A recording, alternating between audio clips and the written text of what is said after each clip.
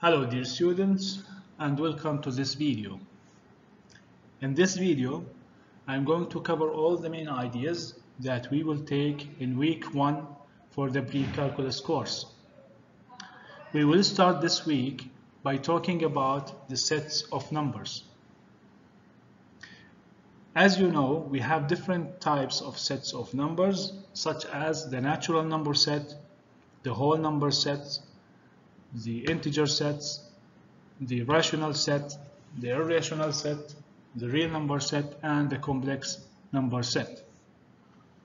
We are going to find the similarities and the differences between these sets, and we are going to explore the relation that connect each set with the other.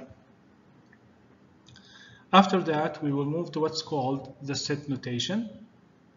The set notation is a way to express a certain set that contains different elements that they have a certain relation between them.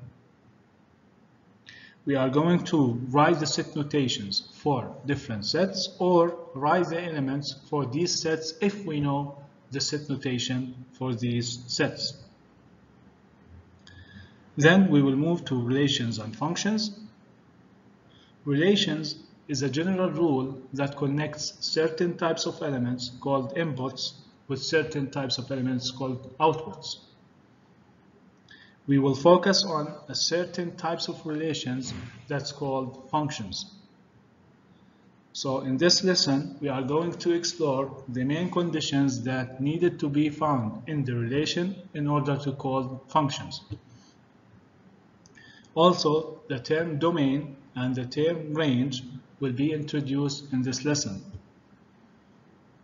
At the end of this week, we are going to focus on a certain and an important type of functions, which are polynomials.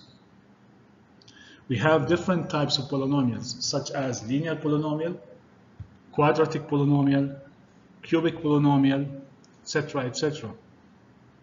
We are going to explore how to find the degree of certain types of polynomials, how to find the domain, how to find the range for the different types of polynomials. Also, we are going to know how to graph linear polynomials, quadratic polynomials, cubic polynomials, and how to find the degree of the polynomial depending on a certain graph. Thank you for listening, and I can't wait to see you in the graph.